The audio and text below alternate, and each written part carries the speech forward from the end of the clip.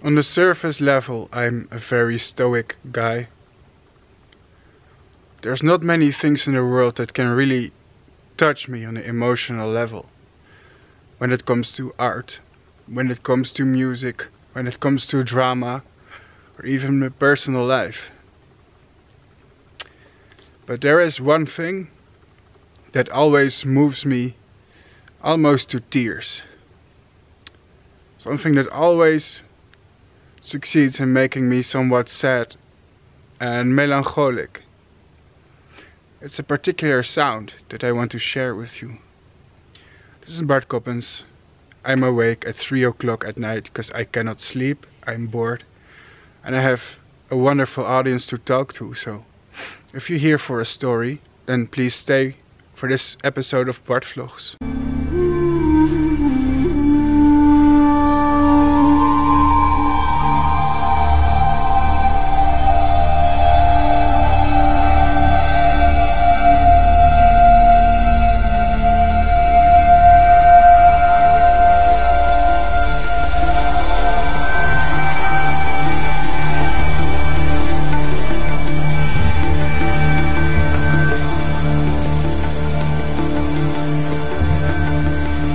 You listen.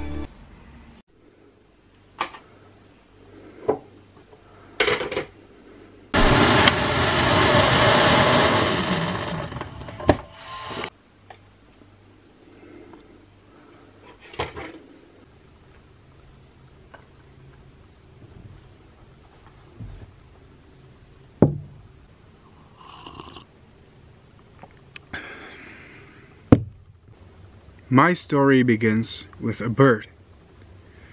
Now, I'm not an ornithologist. That means like a bird specialist. So please take everything I say with a grain of salt. I have a background in biology, but I'm particularly obsessed with insects, and I'm going to tell you some bird biology today. I hope you will stay and listen. But please don't take everything I say as 100% fact. However, the backstory I'm about to tell you is true. On Hawaii, there used to be a special type of bird. I believe its common name in Hawaiian is very hard to pronounce. It's the Kauai-o'O. Scientific name Moho brachatus. This was a beautiful bird, a nectar drinking bird, as far as I believe. So let me show you a picture of this bird while I drink a sip of my tea.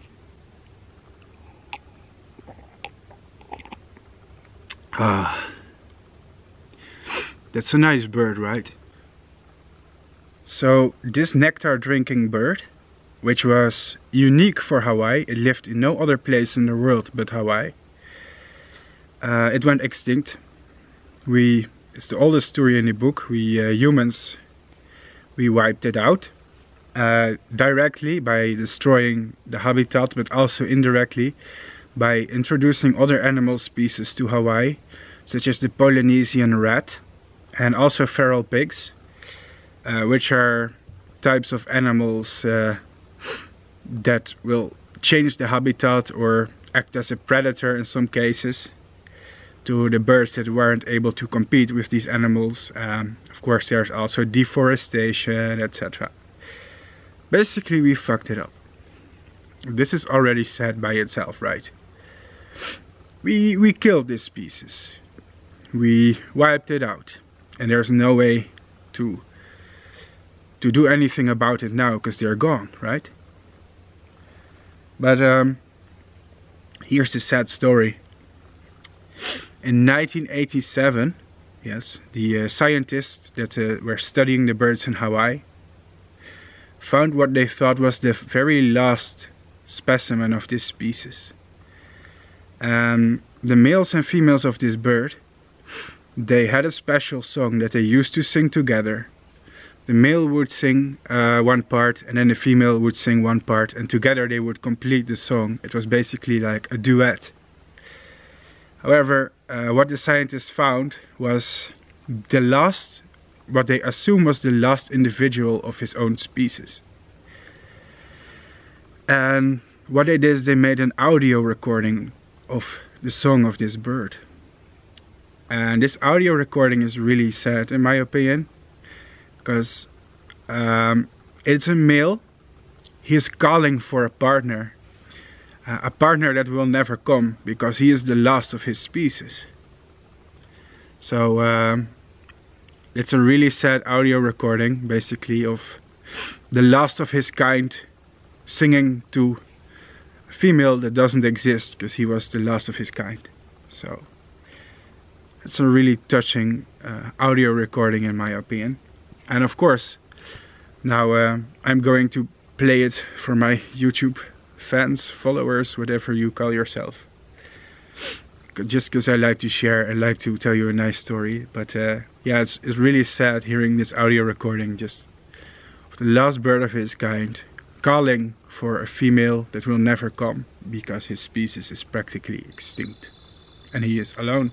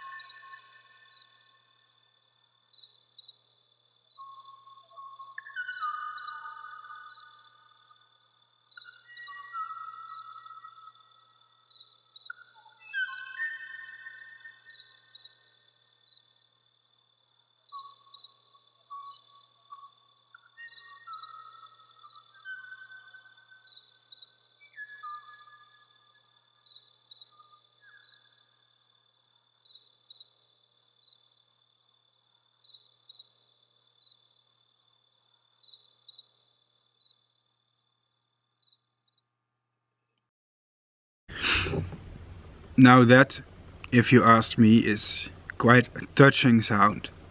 So, very sad audio recording. Sadder than any music that I could listen to on the radio for sure. But why am I showing this to you? Because there's also a moral in the story. I'm not one of those YouTubers who just want to clickbait you with something sad. Because lately in the media, it has a lot of things have been blown out of proportion, and people are worried about pollution in the oceans and how we are burning down the rainforest and the absolute state of Borneo, with like 80% of the forest being destroyed, and I don't know, China dumping garbage in the rivers and species going extinct and blah blah blah. It's true that we are probably among the last generations, if this doesn't stop, that get to witness the biodiversity of the earth as it is. But one of these questions that often arises when you discuss this with people is, why don't people care? Why don't people care about the environment collapsing? Why don't people care about these extinctions? Why don't people care about forests being slashed and burned down? Why don't people care? And it hit me when I listened to this audio recording, because what I just showed to you probably made you feel sad, right? That's the appropriate emotion, at least, that you would expect to feel if you cared about the environment. But here's the funny thing. If I hadn't told you about this bird, you probably would have never known about him. Now, okay, I know some of my viewers are nature lovers, so there's a good chance that some of you may be bird lovers, an ornithologist, or you heard the story before, because my audience just has a higher chance of knowing about biology. But the average person, he would never feel sad about this bird, because he never heard of the story before. And neither did I. I just discovered this on the internet. It was very public knowledge for decades. But I just discovered this on the internet and it made me feel sad. So the moral of the story is that it's difficult to care about something you don't see. This sounds really obvious, but the problem with environmental destruction is that people expect it to be some kind of apocalypse, like the forest disappearing, the birds falling from the sky, the fish in the ocean dying. They're waiting for a disaster of epic proportions. But the problem is, destruction of our environment is really difficult to see. It's difficult to witness with your own eyes. Because if one species goes extinct, be it a rhino, be it some kind of monkey, a butterfly or a moth, or even a type of plant, then nobody is going to care, because nobody's going to see it, nobody's going to notice it. And of course, over time, more species will go extinct. But that's the problem. It happens over time. Environmental destruction is something that happens over decades, over generations of people. In fact, you probably wouldn't notice right now that your environment that you live in, that you grew up in, has been destroyed. Because you haven't seen the change with your own eyes. But if you went back in time for 40 or maybe 50 years, you may have heard the stories from old people that I haven't seen here where I live a lizard in my entire life, but my grandfather or my father himself used to say that lizards used to be common here everywhere, for example. And that's just an example of one species. It could be anything. It could be the birds, it could be the forests that have gradually changed over decades. But it is this gradual change that makes people not care, because you don't see it, you don't notice it. If I wouldn't have told you about this bird, you would never have known about it, you would never have cared, you would never have felt sad about it. And that's what goes through the mind of the average person. If you deforest the entire rainforest, for example, if you would do it instantly in one day, then people would be outraged. It would be a disaster of epic proportions.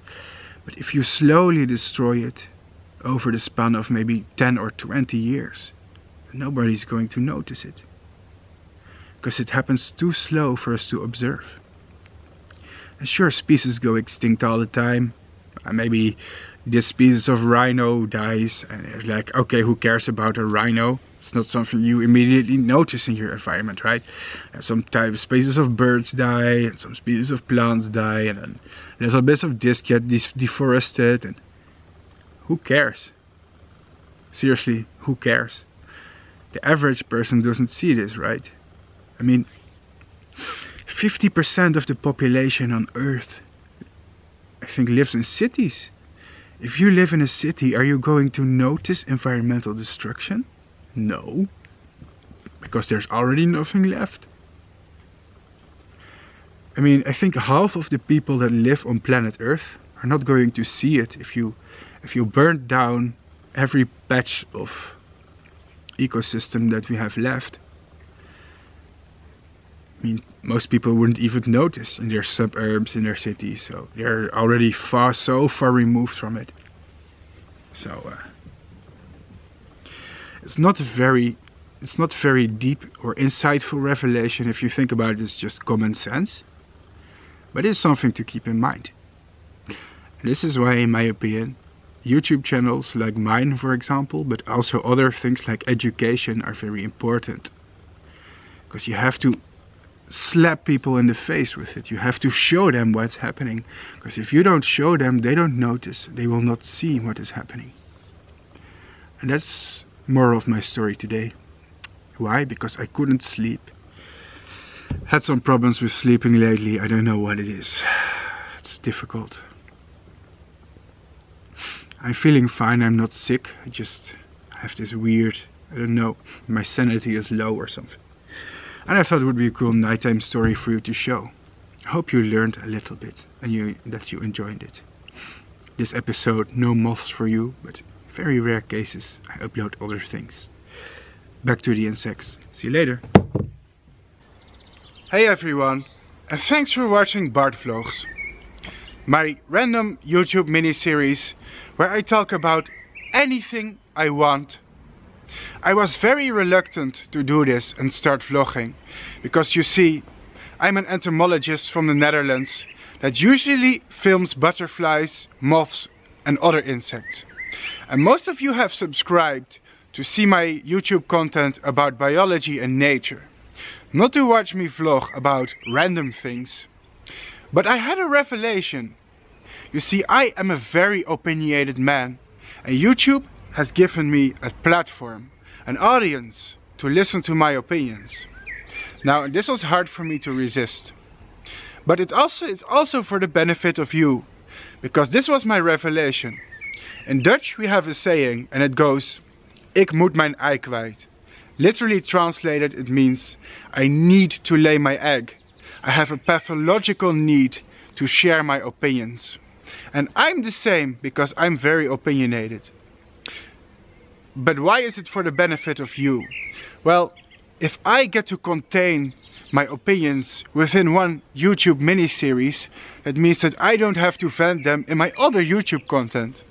That means if you are here to watch butterflies or moths or other things about nature, then that's fine. It means you won't get to see my opinions when you are watching something educational. So to sum it up, most of my content is for you, the viewers, to see. But this mini-series is for me, because I need to vent my opinions. It's also a very good way to answer personal questions that all of you have asked me in the comments. And now I've given you, the viewer, a choice. Do I want to see Bart's opinions or not? Or do I just want to see the butterflies, moths, etc.? So there you go. Thanks for watching Bartvlogs.